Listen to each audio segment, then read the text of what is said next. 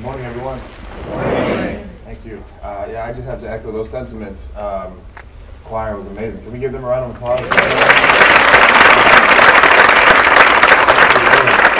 you've done for me, phenomenal. Well, I am honored and elated to be here.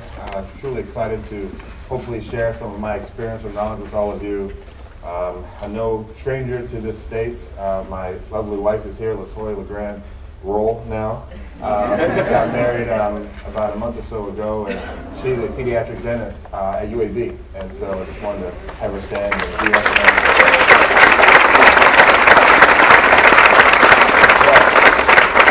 Newlywed is fresh, still feels good though. But yeah, so I'm thrilled to be here and honored to just have this wonderful chance to speak with you, to have this moment where we can interact, and I can tell you a little bit about my story. I'm just also thrilled to be in a place where I admire so many people who serve our country so diligently and so loyally. It makes this kind of experience, this kind of gathering, this magnanimous event, even that much more impactful when you're doing it around and with people who serve our country so greatly. So can we give the men and women who serve our country? Right from the outset, I like to start all of my talks by asking someone here, and challenging someone here to get 2% better. 2% of growth, 2% of increase from my story. Anything that you can grab from what I say today, I want you to add it to your own journey and hopefully help you get a change in your trajectory. Get to your goals, get to your visions, get to your dreams. Grab 2% to become a better leader, a thinker, a better brother, father, son, philanthropist, whatever it is, whatever 2% you can grab. I hope that is the goal today, because my football coach at Florida State University, his name is Mickey Andrews, from Ozark, Alabama, actually, and he would challenge all of us, all of his student athletes, to get 2% better every single day on the football field, whether it be with our stamina, the way we attacked receivers off the line of scrimmage, our blitz packages, the way we caught the ball, anything. He would challenge us to get 2% better, a practical, tangible, real-life goal of daily improvement.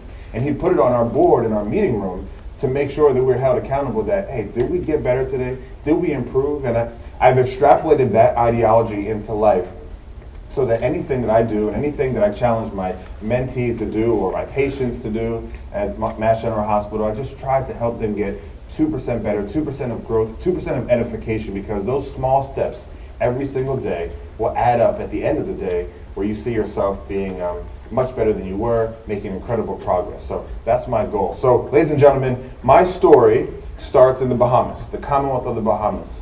Small country, best island nation in the world. I will say I'm biased, but it is a great place. My parents were born and raised there, met when they were 8 years old, started dating at 15 and married at 21. They had my 4 older brothers in the Bahamas, and my mother was 7 months pregnant with me in Nassau, but wanted me to be a U.S. and a Bahamian citizen, so she got permission from her doctor to fly to Houston, Texas, have me there, where she had a couple friends from high school. So as soon as I was able to fly, we went back to Nassau, Bahamas, and I spent the first 3 years of my life there.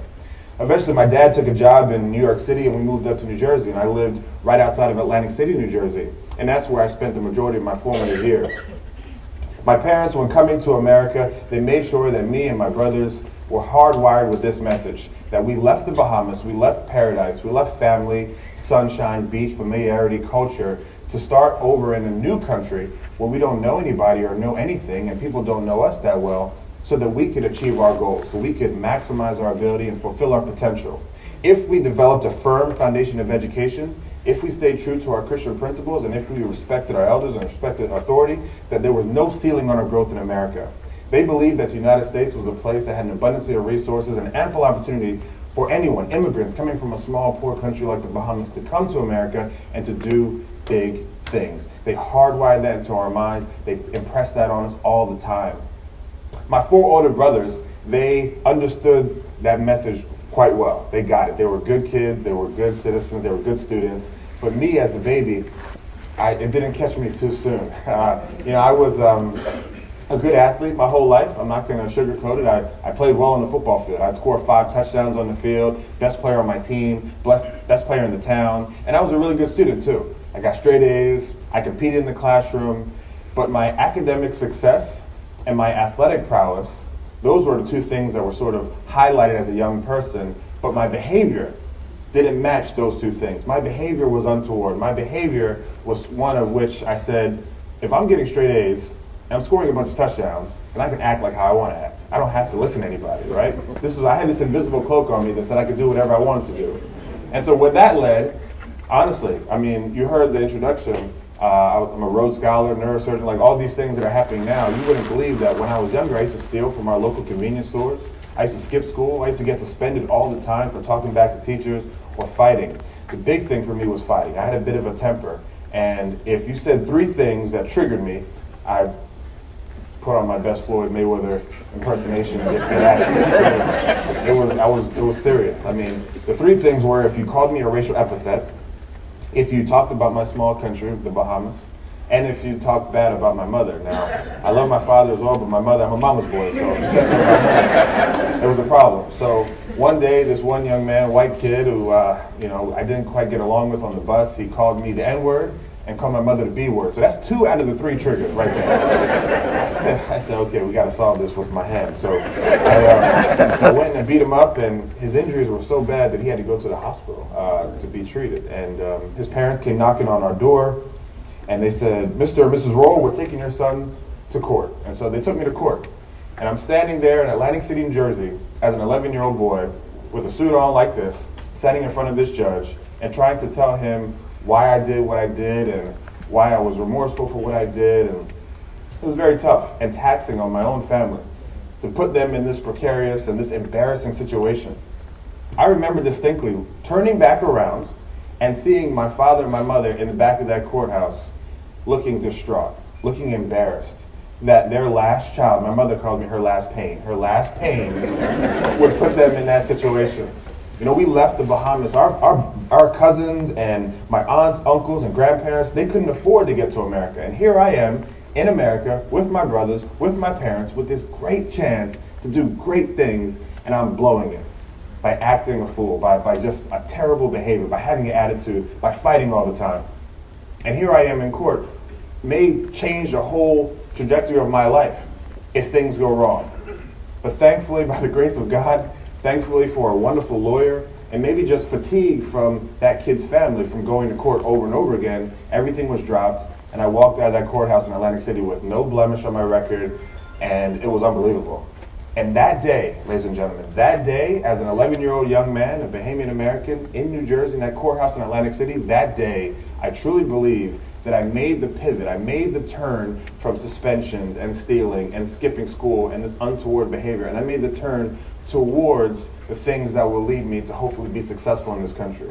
I made the turn towards getting involved in extracurricular activities. I played the saxophone in my jazz band. I played that saxophone in our nursing homes around Atlantic City, around our local community. I volunteered for Habitat for Humanity and built homes in Circleville, West Virginia, and Wakulla, Florida. I joined our debate team, our think team. I was editor of our newspaper. I played Tevye and Fiddle on the Roof. I was a white Russian Jewish milkman with 5 white daughters. I did it all. I was like, man, let's just go for it. I was going in because I wanted to be different. I wanted to change my life from what I used to do to now what I should be doing. And I gave my life to Christ that year as well. Gave my life to Christ, and I said, I didn't become sin-free that day, obviously, right? We all fall short of the glory of God. But I believe that day, my decisions were more deliberate, and they were colored and ordered by God's word and his love for us. So that changed things for me. And I continued that momentum on through high school. My freshman year of high school, I ended up getting an offer from the University of Oklahoma. Oklahoma was the #1 team in the country at the time. A week later, Purdue, then Notre Dame, SC, Georgia, Alabama, Texas, Michigan, all the schools, as you heard in the introduction, ended up with 83 offers by junior year and became the #1 ranked player in ESPN, and ultimately decided to go to Florida State University for a couple of reasons. First reason was they had a head coach, Bobby Bowden, also from Alabama, who I knew he wasn't going to jet and leave once I got to Florida State. He wasn't going to go to the NFL. He was going to stay there. He was a godfather kind of figure, grandfather kind of guy, Christian. My parents loved him. They felt secure sending me to Tallahassee, Florida to be with him. The second reason I chose Florida State University was because I got along with the players. Even though I was a prep school kid from New Jersey, Bahamian, eating crack kunk, boiled kunk, stewed kunk, fried kunk, spreaders, kunk snack. Even though I was eating different and talking differently, my teammates had dreadlocks and gold teeth and saying words like jit and eating country fried steak. I had no idea what that was. Even though they were a little bit different than me, I love those guys, and they seemed really cool, and I can get along with them even off the field. And the third reason I went to Florida State, and this is a real reason, I'm here to be very honest with you. The third reason I went to Florida State was because if I went to Stanford or Duke or Notre Dame or Northwestern, I'd have been another smart football player, right? But if I went to Florida State, I would have been the smart football player. That's not gonna lie. That's true. I'd have been the guy. And they would pump me up and put me on billboards and have me in front of boosters and have me on commercials, and they did that. They were like, Myron, you're a football player who can speak. Come on. So it was great. I mean, my freshman year, I was meeting all kinds of people. The governor, Jeb Bush, Charlie Crist, I was all over the place.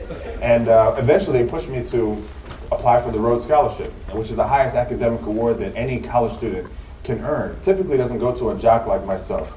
The last one, major one to win a Rhodes Scholarship was Pat Hayden, played quarterback at SC, and then Bill Bradley, some of you may have heard of him, obviously, senator from New Jersey. Cory Booker just dropped out of the presidential race. He was a Rhodes Scholar, played football at Stanford. But you have all these great people, General Wesley Clark and Pete Dawkins and Bill Clinton, Rachel Maddow, Susan Rice. All these wonderful people win Rhodes Scholarships, and I had this chance to go to Oxford and earn a master's degree in medical anthropology. But at the same time that Oxford experience came, I was really doing well on the football field. And I put my name into the scouting service that's approved by the NCAA to see where I may potentially get drafted. And it said that I would be a first or second round draft pick. Now, I went to Florida State because my cousin, Myron Rolle, played at Florida State, and I wanted to be an NFL player, and this was a place that pumped out these primetime Deion Sanders, these great athletes, right? And so here's my chance. I'm on the precipice of fulfilling this lifelong dream of being an NFL player. But Oxford was either you take it now or you don't get it. So it was a very tough decision to make. Oxford or the NFL? NFL or Oxford? I asked a lot of my friends, my classmates, my teammates, people I met at Waffle House. I was like, what would you do if you were me? Would you go to Oxford or the NFL? Honestly, the majority of people said go to the NFL. They said go to the NFL right now. Because it's such a fleeting and transient opportunity for you to play professional football. Your skills aren't going to be there forever. You're not young forever. You might as well take it. You're hot right now. They want you. Go in. Get your money. You can always buy your education back to Oxford after you're done. And then a small minority of people said, Myron, go to Oxford. Go to England. You've always placed a premium on education. You've always placed more emphasis and more impact on the word student than athletes. Go to England, get your degree. The NFL will still be there. Stay in shape and come back and see what you can do after it's done. So I prayed about this decision. I thought introspectively about this decision. It was very tough. It was a hard one to make. Eventually, I chose to go to England. I went to Oxford, said no to the NFL, said no to the $6 million guarantee that would have happened in the signing bonus getting drafted in the first or second round. Went to England, got that degree, endured some terrible weather, ate fish and chips, played a little rugby, tried to stay in shape as best I could, traveled a lot. It was great. Had a wonderful time doing that. Built some great relationships and some great friendships. Came back to this state, actually, and played in the Senior Bowl in Mobile, Alabama. Did very well there. Got my name back on the radar of NFL scouts. But ended up getting drafted in the 6th round instead of the 2nd or the 1st. I made $70,000 guaranteed instead of $6 million. I was the 52nd man on the roster instead of the 23rd. I played 3 years in the NFL instead of 8 or 9, which was projected. So there certainly was a sacrifice athletically to make that choice. But if you ask me, Myron, would you make that choice again today, tomorrow, the day after, and the day after? I would make the same decision. And I would make that decision because, honestly, it put me in a position where young people who look at my story, who see a young man who maybe they could relate to, who they can see themselves in, they say, you know what? He chose education over athletics. He chose education and knowledge and power over fast money, that limelight, and that lifestyle of being an NFL player. He chose knowledge which will endure and last him long, and hopefully I was able to help people draw inspiration from that so they can move towards their goals and their dreams. You want to have people kind of see themselves in you. When I was younger, my dad used to have me read books on Paul Robeson, Nelson Mandela, Kofi Annan, Ben Carson, Malcolm X, W.B. Du Bois, Booker T. Washington, these wonderful figures, these wonderful men who looked like me. So he wanted me to see myself in their journey, see how they use their leadership and use their knowledge and use their skills to galvanize a massive amount of people towards one common objective. And if me choosing Oxford and education and the Rhodes Scholarship over the NFL could put me in a position to do that for someone else, a name that I know or a name that I don't know, then I'll be living a purpose-filled life. And that was real. I've gotten text messages and calls and social media correspondence from young people who said, Myron, I put your picture on my wall because you are the example of someone who puts student before athlete. And that's a big deal for me. And that was really powerful, and I appreciated that. And I tell you that story, not for self-aggrandizement, honestly. I tell you that story because here's at the point in this talk where I want to park and say, you know, in life, there's going to be moments where you make difficult decisions, where you come to a road, where you come to an intersection, where sometimes you may have to go left or go right. You may have to go up or down. You may have to choose this or that. I implore you, or maybe the people that you mentor, or maybe the kids that look up to you, or maybe your family members, or anyone else that you're in touch with, I implore you and those folks to make the decision that not only benefits you and behooves your future interests, but also brings other people along with you. Because that's what I think that decision did. It not only helped me get to Oxford and get my degree and do wonderful things there, but it also motivated other people to move and keep that drive going so they can go farther, make more progress, make a difference, make an indelible impact in this world in their own right, in their own fashion. Make the decision that not only benefits you, but other people with you. A rising tide certainly lifts all boats. Once we all get through, once we all start pounding away, we can all break through that door to get us into that theater to become players on the world stage. That door has been chained, that door has been locked, that door has been prohibited by for people who may look like you or may come from where you come from or you know, may have your family lineage or may talk the way you talk, but if we make those decisions every single day, we get 2% better every single day, we make the decisions that are right, make the decisions that benefit you and others, it allows you to bust through that door. It allows you to get other people through that door. So more people have a chance of success. Not everyone's going to get it, but at least they have an opportunity to do so. And once we get through that door and get into that theater, it's time to get on that stage and become a player like William Shakespeare from Stratford-upon-Avon once said. It's not just enough to bust through that door and get in. Now we have to do something about it when we get there. And I'll end with this quickly because I know my time's running up. So how do we get on the stage and maintain ourselves as players, as impact people in this world, in our community or in the world around us? First way is find your passion and do big things with it. Find your passion, know what you're passionate about, find the thing that lights you up, that gets you on fire. For me, it's medicine in vulnerable populations. As a neurosurgeon, I'm able to take care of some people who are sick, who have no other option, who come to you and say, you know what, I have this tumor, I have this disc, I have this aneurysm, I need help. I need you to do something about it. You're able to take care of these vulnerable populations. It fires me up to want to serve and to decrease this health disparity gap that we have in America and around the world, even back home in the Bahamas. That fires me up. That's the passion. I think that people who are passionate about something, who are fired up about something, it's very difficult to stop them.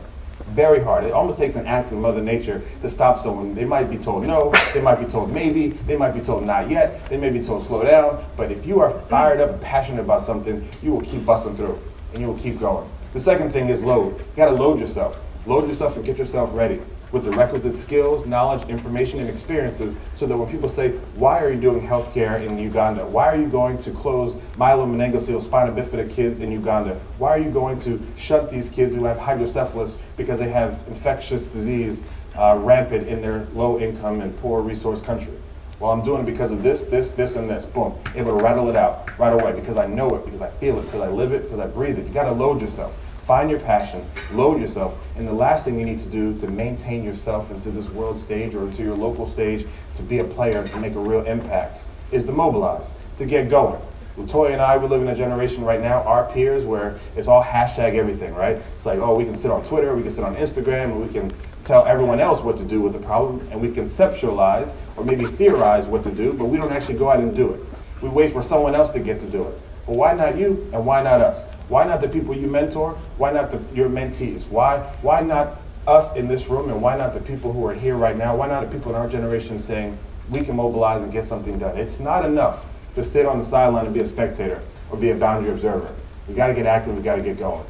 So, you know, ladies and gentlemen, I'm just honored to be here. I really am. I had a couple surgeries that I had put off today. Yesterday I worked on a 6-month-old kid with a little scalp lesion, and we were able to take it out, do brain surgery on her, and she went home today. I got the message, and it's an honor to be here.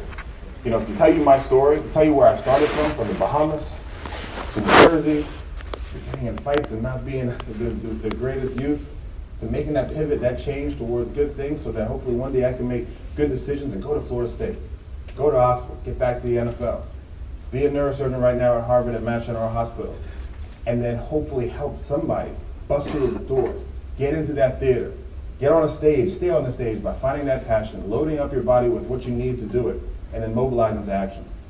I think it's possible. I think Dr. King was really trying to have us do this by his speeches, by his work, by his lifelong legacy of doing good, regardless of who we are, where we come from, what we look like, what our names are. He had that for us. And now we're sort of living in that age where it's possible for us to be great. It's possible for us to have success. But there's things that we need to do every single day to get 2% better, to move towards that. Thank you very much for your time. I appreciate your attention.